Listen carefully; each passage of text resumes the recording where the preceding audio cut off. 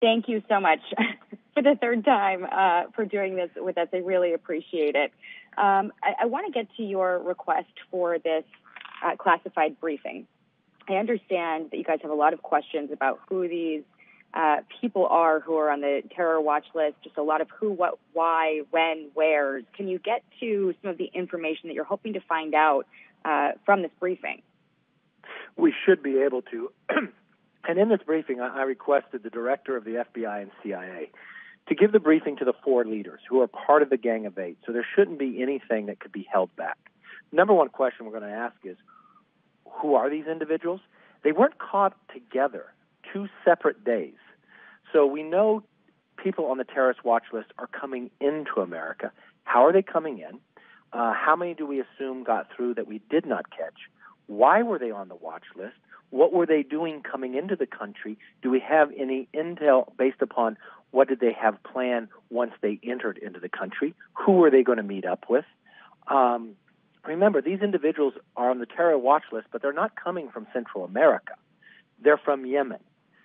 When I was at the border almost a month ago, I was told by a number of border agents the number of countries from Turkey, from Yemen, from Sri Lanka, and others that individuals they've been catching coming across the border. And now we've got data that's showing more than 1,000 people come across every day that don't even get encountered.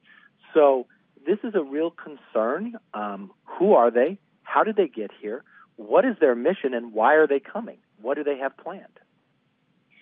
So the fact that they didn't arrive together, does that make you think that there might be some sort of information where people who are on the terror watch list understand that there are holes at the border, or some sort of an entry point that they could exploit, and now that there's chatter that that's being used by multiple different people who may or may not be affiliated to each other? Is that what I'm gathering from what you said?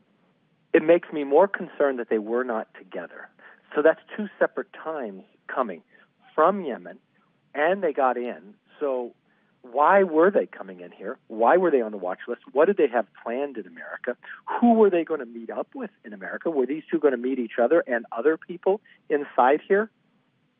That is a real concern. I want to know from the FBI and the CIA, and they should brief all the leaders. And I also requested that the vice president be there as well. I know she hasn't been to the border. I don't know if she's ever been briefed on this, but I think it'd be important that all the leaders, because this isn't about Republican or Democrat, this is about the security of our nation. And everybody should be making sure our nation is secure. FBI Director Wray is set to testify on the Hill next week. Are you concerned that that setting wouldn't allow him to share the extent of the answers you're looking for? Well, yes, because when they're briefing the 4 leaders and the vice president, there's a different level of classification that they can share with us. We're part of the Gang of 8. They can share everything with us.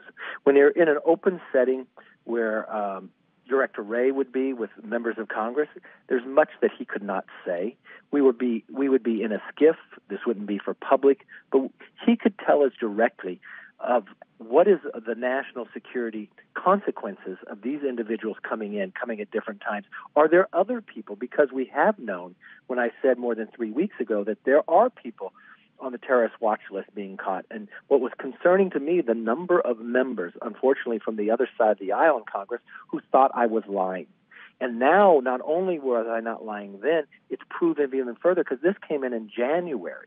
In 2 separate occasions, they caught people from Yemen. And think of what it takes to be on a terrorist watch list. And why would somebody from Yemen be coming into America via Mexico to California? Is that the easiest entry point? And who have we not caught that are now inside the country?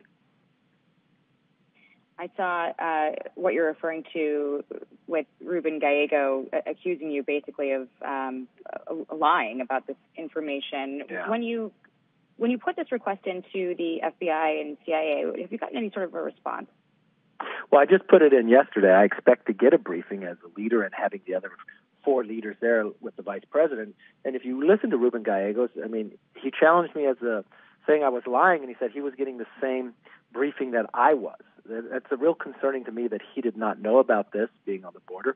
You had another congresswoman criticize me as well.